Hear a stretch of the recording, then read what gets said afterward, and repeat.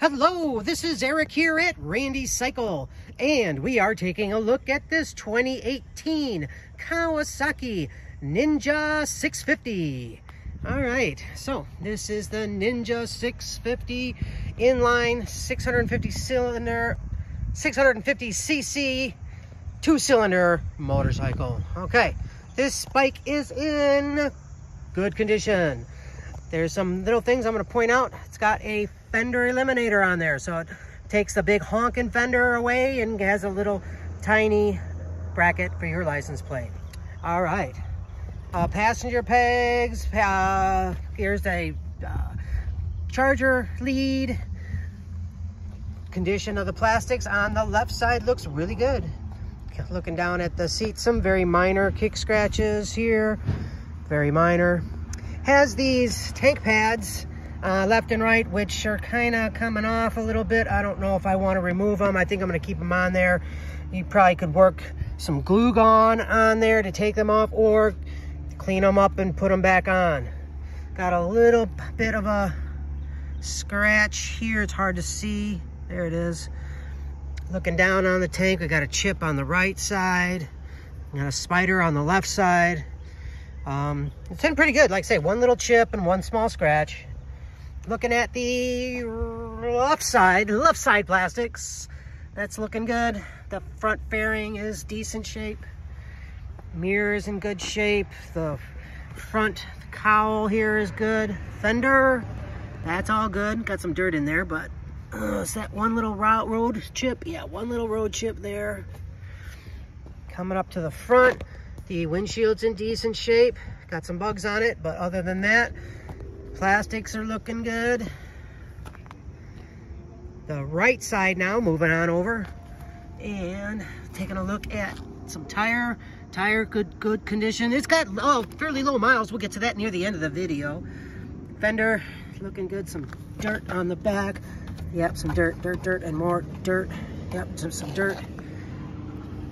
Okay, now the right side plastics, well, they're not destroyed, but they have some very light scratches throughout.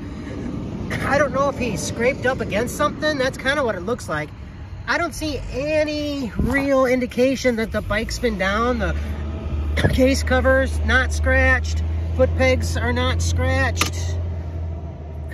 The brake pedal, got some shoe leather on there, but that's looking good. The little muffler shroud, that's all looking good. So there's like the smallest of something on the bar end here. So if it did go down, it was very light.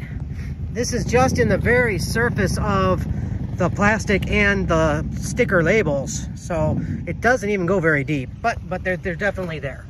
That's a good shot of them there, and kind of going down there. Okay, coming up to the tank area again, that's good.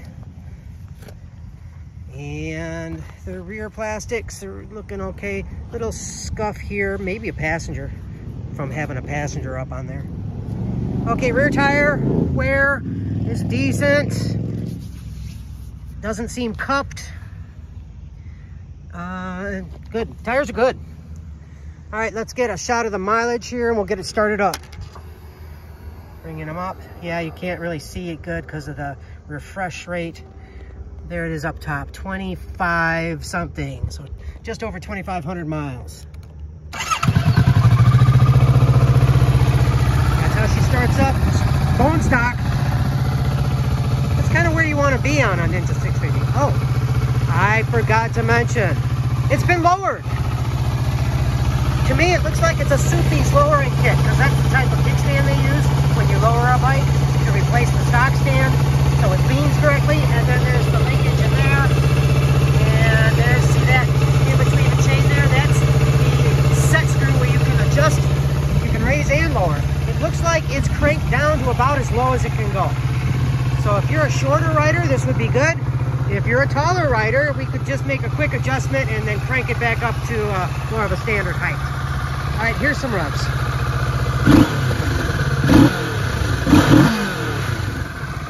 Here we go. 2018 Kawasaki Ninja 650. That's the KRT. That's the Kawasaki Racing Team colors we're seeing here, and it has ABS.